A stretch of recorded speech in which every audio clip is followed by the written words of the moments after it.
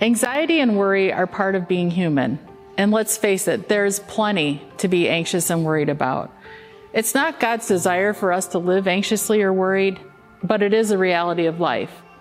So I'm excited to tell you about a workshop we are offering through Pine Rest on October 25th called Managing Worry and Anxiety. We'll explore how to determine if our worry and anxiety level is in a healthy place, and then we'll also learn several key skills to effectively limit the impact of worry and anxiety. This is also helpful if you are parenting or live with someone that lives with anxiety.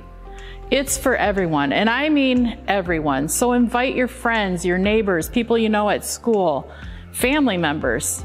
It's going to be a great workshop. You can go to thornapple.org or the Thornapple app for more information and to register. It's free and open, again, to everybody. The date is Monday, October 25th at 7 p.m. right here at Thornapple.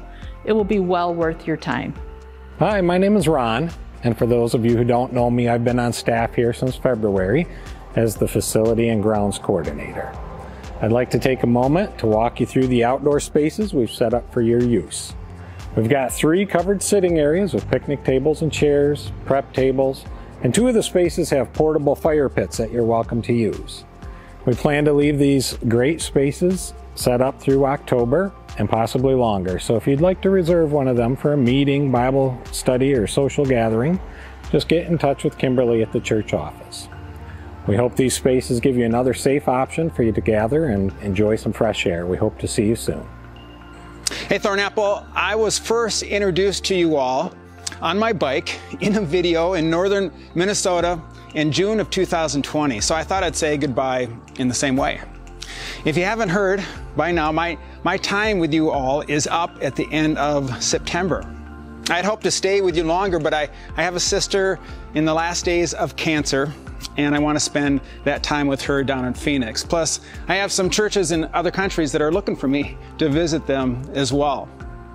You know, COVID has made this a strange year to join you. But I hope my presence has brought some hope and stability during a stressful season. Lisa and I enjoyed our time here. We really loved the area.